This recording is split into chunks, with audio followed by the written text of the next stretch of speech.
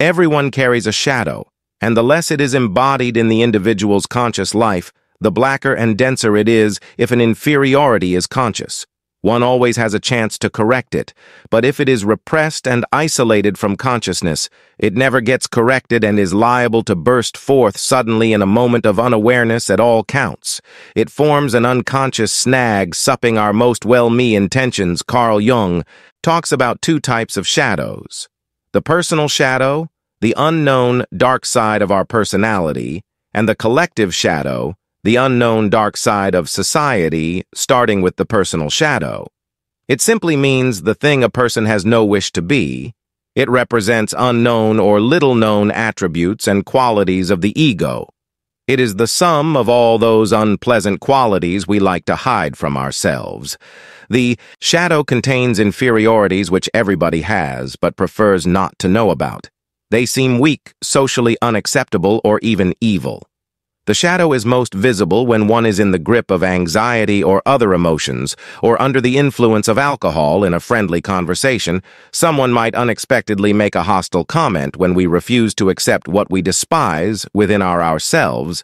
We tend to project those qualities onto others. One can become familiar with their shadow and be somewhat aware of it, maintaining it under the control of the ego. However, many individuals completely refuse to acknowledge their shadow, resulting in the ego being unaware of shadow behavior and unable to manage it. In such cases, the shadow becomes autonomous and can manifest through inexplicable moods. Irritability and cruelty, while often seen as negative, the shadow can also have positive aspects. By exploring our shadow, we can access many positive qualities, including natural instincts, appropriate reactions, realistic insights, and creative impulses. The shadow is not necessarily always an opponent. In fact, he is exactly like any human being with whom one has to get along, sometimes by giving in, sometimes by resisting, sometimes by giving love, whatever the situation requires. The shadow becomes hostile only when he is ignored or misunderstood. The shadow contains various qualities, strengths, and potentials that, if left unexplored, lead to a state of impoverishment in our personality. This creates unconscious snags that hinder the development and expression of these positive qualities that lie dormant in our psyche. For example, someone might equate assertiveness with rudeness or aggression, thereby losing the qualities of confidence and the ability to speak up honestly and respectfully.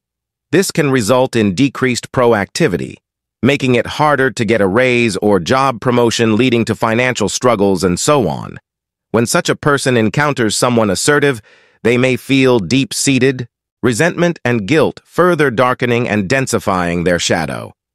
These valuable aspects should be integrated into actual experience rather than repressed. It is up to the ego to relinquish its pride. We also encounter our shadow in our dreams as a person of the same sex as the dreamer.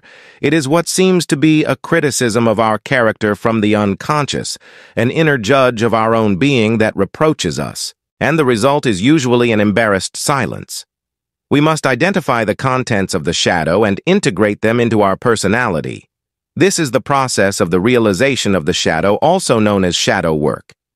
Here begins the painful and lengthy work of self-education. One must enter into long and difficult negotiations with the shadow, a work that is the psychological equivalent of the labors of Hercules through shadow work. One can observe one's shadow outwardly by watching one's emotional reactions and being radically honest about one's interactions with others, and inwardly by exploring one's dreams.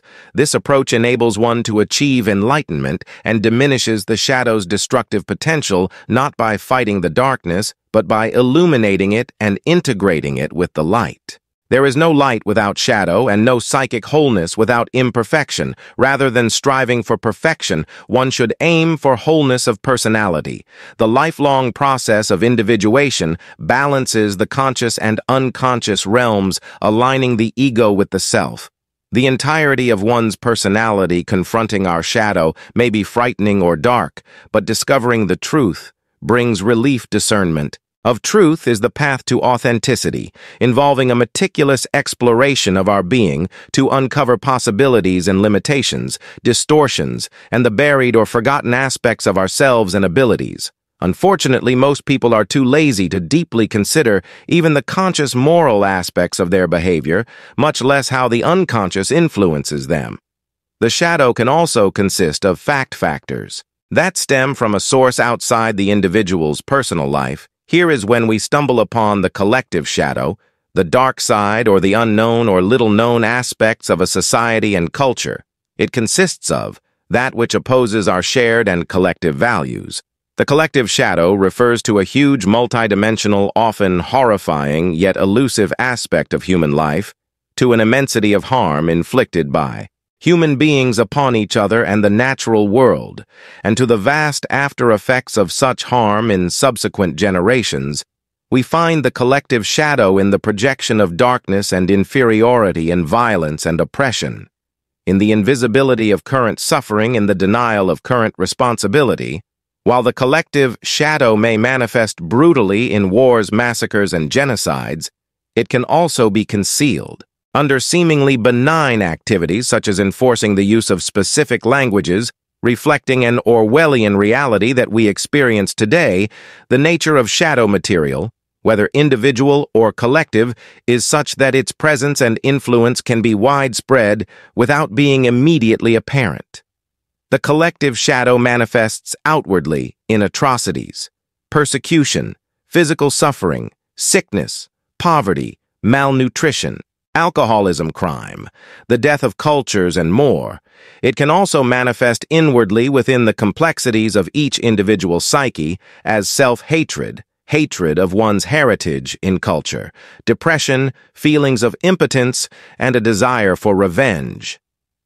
The collective shadow is what has historically been labeled evil in the Christian tradition. It would be the devil, and someone who is possessed by the devil loses his human quality and acquires a demon nature. Our primary response to evil must be the quest for self-knowledge for wholeness, which presumes the assimilation of shadow material. The individual must know relentlessly how much good he can do and what crimes he is capable of. When there is an issue known in a particular society, it can be called a shadow issue if there is evidence of denial, projection, and a lack of taking individual and collective responsibility. Therefore, taking responsibility is particularly crucial. The courage with which we bear our darkness frees others from having to carry it for us. For example, when responding to instances of massive historical suffering such as wars, genocides, holocausts, and pervasive oppression, the effects of which continue to persist, we have much to learn as human beings. Denial often linked to a desire to move on and leave the past behind, is the most common and immediate reaction. There have been numerous attempts to address difficult and painful pasts through public apologies for supporting atrocities, acts of repentance, reparation payments after wars, pilgrimages to sites of great suffering, and more. Remembering and speaking about what often seems unspeakable is inevitably a painful process for victims, perpetrators, bystanders, and witnesses. Such a process can only be considered successful or reasonably complete once the pain, outrage, betrayal, suffering, and all other emotions have been expressed and heard, and responsibility has been acknowledged. Truth-telling is both the most desirable and the most effective way to come to terms with a difficult past.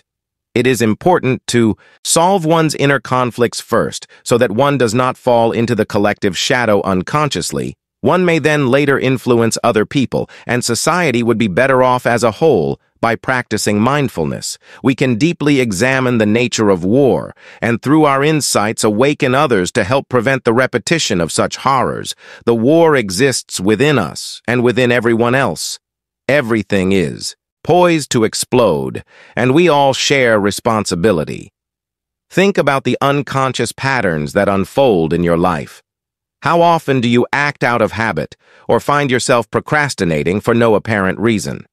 It is quite possible that these recurring behaviors are manifestations of our shadow.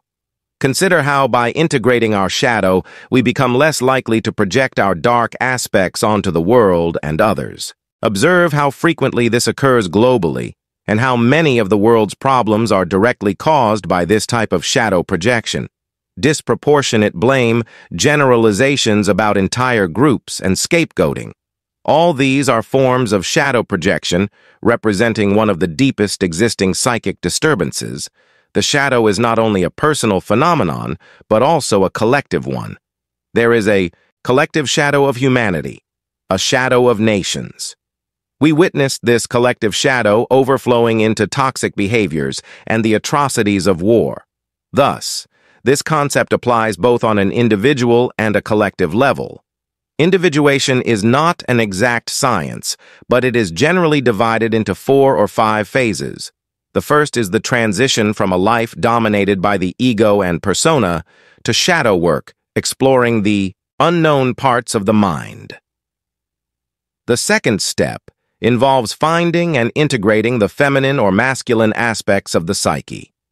This is followed by a symbolic encounter with the wise old archetype, culminating in the unification of these elements into a whole identifying with the self, a kind of collective consciousness. This process is rich in symbolism and archetypes, but also full of practical and applicable wisdom. The shadow specifically is a complex territory full of nuances and layers that we could explore extensively. But my goal now is to focus on the practical aspect. It is crucial to start with a specific mindset, a commitment to remain curious and serious about your own mind, normalizing the exploration of your thoughts and behaviors in practice. This means being attentive whenever the urge to repress emotions arises.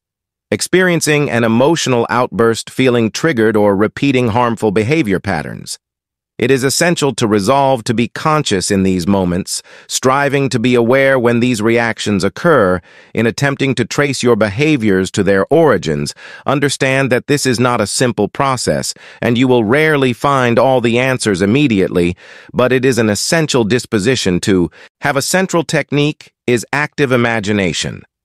This approach involves a direct dialogue with the unconscious, navigating through it, using images, symbols, and visualizations. In this process, a specialized therapist guides and stimulates the expression of the unconscious, allowing you to perceive aspects of yourself that would be inaccessible alone, more than that a qualified therapist will lead you to. Uncomfortable territories, encouraging the manifestation of these shadow elements in an environment free of judgment and censorship. This method offers deep insights into hidden content. It may sound abstract, and this leads us to ask, where do these unconscious materials come from? What are the images you focus on during this process? This brings us to the next point. The second method for exploring the shadow is dream analysis, or dream work. Dreams are crucial sources of information from the unconscious, providing clues about the shadow. This involves focusing on dream images, deciphering symbols, motifs, and themes to uncover unconscious or shadow material. For example, imagine a dream with enigmatic figures, intense emotions like fear, or even the sensation of unusual power. The shadow tries to communicate symbolically with the conscious part of the mind. In all these cases, these dreams are more than mere images. They are portals to a vast reservoir of unconscious information, a kind of root system of data hidden beneath the surface of the dream image. This leads us to the third method, which addresses capturing this information. The third method for exploring the shadow involves regularly capturing information in a journal, a practice known as reflective writing. This essentially includes keeping dream journals. It is important to record the images and messages from the unconscious present in dreams, doing so immediately upon waking and with as much detail as possible, even the smallest ones, which may prove significant. Reflective writing, however, goes beyond dreams. It encompasses recording daily thoughts and feelings over time. This habit allows you to identify emerging patterns, offering a window into the hidden wisdom in our behaviors and emotions. This practice requires honesty and the willingness to face fears, doubts, and prejudices, as well as recognizing positive aspects. Let's now talk about meditation and why it is an effective tool in shadow work. Meditation helps us develop mental clarity. It allows us to tune into our inner world, bringing a clearer view of the unconscious parts of our mind, although it may not be completely possible to visualize the unconscious with total clarity. Any improvement in understanding its origins and manifestations in our conscious mind is incredibly valuable. When I say meditation, I am referring to various practices, but in this context, I am specifically talking about the act of honestly observing one's own thoughts, being a witness to mental activity. This can include focusing on causes of anxiety, depression, negative feelings, or conversely, moments of strength and confidence over time. This exercise leads us back to the underlying unconscious processes. Additionally, I firmly believe that working with plant medicines and visionary molecules can be extremely relevant in this field. There is a reason why the term psychedelic literally translates to mind manifestation. These substances have the ability to bring to the surface aspects of our mind that we are normally unaware of. They reveal things we prefer to forget, regrets, unexpressed gratitude, and much more.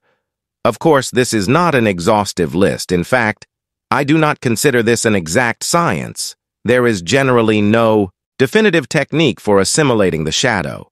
It is more a process that resembles diplomacy or the art of governance. Personal karma encompasses the individual's own actions, choices, and behaviors that have consequences on their psychological well-being in the realm of shadow work. Personal karma involves examining one's past actions and their impact on the present.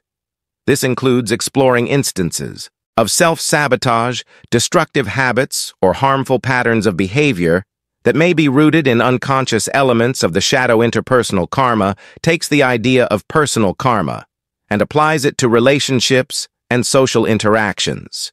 It involves analyzing the patterns that arise in relationships, whether they are romantic, familial, or platonic. Unresolved aspects of the shadow can manifest as recurring conflicts, challenges, or difficulties in forming healthy connections with others. Shadow work encourages individuals to explore how their unconscious beliefs and behaviors influence interpersonal dynamics, fostering a deeper understanding of themselves and promoting more fulfilling relationships. Ancestral karma delves into the idea that unconscious patterns and unresolved issues can be inherited from one's ancestors. The experiences and traumas of previous generations could leave an imprint on the collective unconscious, influencing the psyche of subsequent generations. In shadow work, individuals explore their ancestral lineage to identify and address patterns that may have been passed down through generations. Cultural and societal karma involves the collective influences and expectations that shape individual behavior and beliefs. Society often imposes norms and values that individuals internalize, leading to the suppression of certain aspects of the shadow work. In this context, requires a critical examination of cultural conditioning and societal expectations. Archetypal karma explores the influence of universal symbols and archetypes on the individual psyche. Archetypes are universal patterns that reside in the collective unconscious and shape human experiences. In shadow work, individuals may encounter archetypes, figures in dreams, fantasies, or visions that offer insights into the deeper layers of the psyche. Exploring archetypal karma involves understanding how these universal patterns impact personal development. The shadow work begins with cultivating awareness, an intentional and mindful exploration of the various layers of one's consciousness. Cultivating awareness involves developing a keen sense of observation, turning attention inward to explore the thoughts, emotions, and behaviors that often operate below the surface of conscious awareness. This practice requires a commitment to self-reflection and a genuine curiosity about the intricacies of the psyche. Incorporating moments of daily reflection into one's routine fosters ongoing awareness, taking time to review the events of the day, noting emotional responses, and identifying patterns in thoughts and behaviors enhances self-awareness, Regular reflection provides valuable insights into the workings of the mind and offers a starting point for inviting the shadow into conscious awareness. Active imagination is a technique that involves a deliberate and conscious engagement with the contents of the unconscious through the use of imagination and visualization. During active imagination, individuals intentionally focus their attention on the images, thoughts, and emotions that emerge from the depths of the psyche. The process typically begins by relaxing the mind and entering a meditative or contemplative state. In this state, individuals allow their minds to wander freely, observing the spontaneous images and thoughts that arise. The key is to actively participate in these mental images rather than passively observing them. Active imagination often leads to encounters with symbolic representations that may include figures, landscapes, or scenarios. These symbols hold significance and are considered manifestations of unconscious content. Engaging with these symbols in a purposeful manner allows individuals to explore the messages and insights encoded within the shadow. Through active imagination, individuals can establish a direct and dynamic dialogue with the shadow. By actively engaging with the symbolic representations, they facilitate a bridge between the conscious and unconscious aspects of the psyche. This intentional exploration contributes to the integration of unconscious material into conscious awareness, fostering a more comprehensive understanding of the self-creative visualization. Begins with the cultivation of a vivid and detailed mental image. Individuals utilize their imagination to create an inner landscape where they can encounter symbolic representations of the shadow. This imaginative exploration provides a platform for conscious interaction with unconscious material. This conscious focus shapes the trajectory of the visualization, allowing for a targeted exploration of the shadow. Creative visualization often leads to the identification of unresolved conflicts, unhealed wounds, or persistent tensions within the shadow. These elements may be represented through symbolic images, scenarios, or interactions. Recognizing these unresolved aspects is a crucial step in the symbolic resolution process. Inner alchemy utilizes symbolic imagery to represent the transformative process within the psyche. This may include visualizing the symbolic stages of alchemy, such as dissolution, purification, and coagulation, as metaphors for the psychological transformation of the shadow. Understanding and integrating the shadow necessitates a deep exploration of emotions and feelings that may have been repressed, overlooked, or misunderstood. Focusing on the feeling begins with a mindful awareness of emotions as they arise. This involves paying close attention to the nuances of emotional experiences without immediately seeking to categorize, judge, or suppress them. Mindful awareness allows individuals to be fully present with their emotions, creating a foundation for a more profound understanding of the inner landscape. The next step is to identify and name emotions.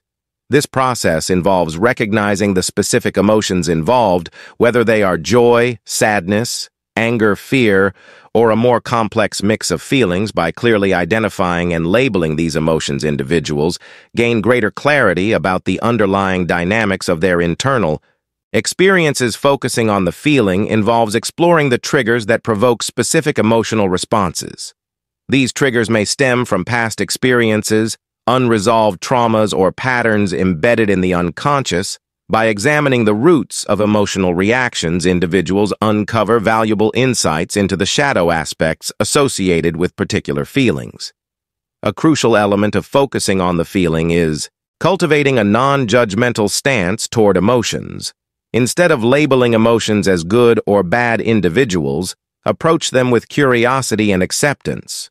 Letting the feeling be is a complementary aspect of the shadow work process that involves allowing emotions to unfold without immediate attempts to control, suppress, or manipulate them.